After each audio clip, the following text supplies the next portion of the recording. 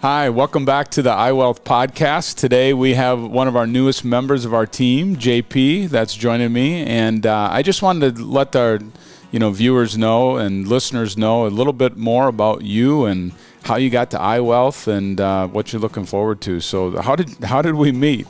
Go ahead and go there and then talk to me a little bit like where you grew up, that kind of stuff. We got introduced through a mutual friend. Spent some time in Elysian. I was bartending at the time while I was in college. So got introduced through Bubba Henniger and kind of started an internship as I was going into my senior year of college at Gustavus. Started doing an internship in January, kind of coming 2 days a week in the morning. Yeah, so Bubba and I went to school together, and he's like, "Hey, I got this guy I really like. You should talk to him. He's getting into finance and that kind of thing." And that's how we met. Obviously, I remember you probably had a iWealth player of the game back in the day and playing football. I remember you back in high school, but give us a little bit of your background, like growing up in Waseca. Yeah, grew up in Waseca. Played football and hockey and ran track and was involved in the sport community pretty heavily. And after high school, I didn't know what I was going to do exactly. Yeah, many. Yeah, so I had the opportunity to go play junior hockey and live with my aunt and uncle. And where was that at? La Crescent, Minnesota. So I played out of La Crosse, but lived in La Crescent with them, and they were awesome hosts, and living with them made it easier on me. So after living there for 2 years, I got an opportunity to play hockey at Gustavus in St. Peter, close to home still. Yeah, right. Just 40 minutes down the road. And didn't know what I was going to do. Started in accounting and then, started to get more into the finance thing and really liked it as soon as I switched over to finance. Yeah.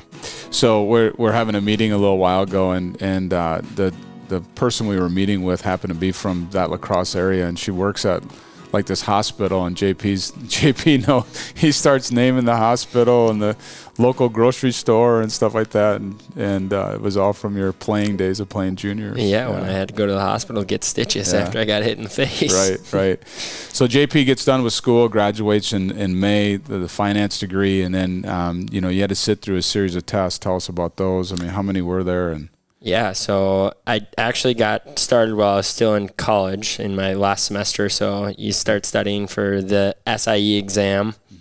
Took that one in April, so towards the end of the semester, and passed that. And then you graduate in May, and you're done with studying, so you think. Right. And then you get to work, and you get to start right back up again and study for the Series 7, which is definitely the most difficult of the tests and requires the most studying, and then pass that one, and then on to the Series 66 test with your state law and whatnot, and pass that one, and then you keep going, and you got Minnesota life insurance test, and then Minnesota health insurance test, and then it kind of combines for one overall big insurance test, which just passed this week. So I walked in the day after he finished with the insurance and was all done. I'm like, all right, ready for the next one? And his head's like, what?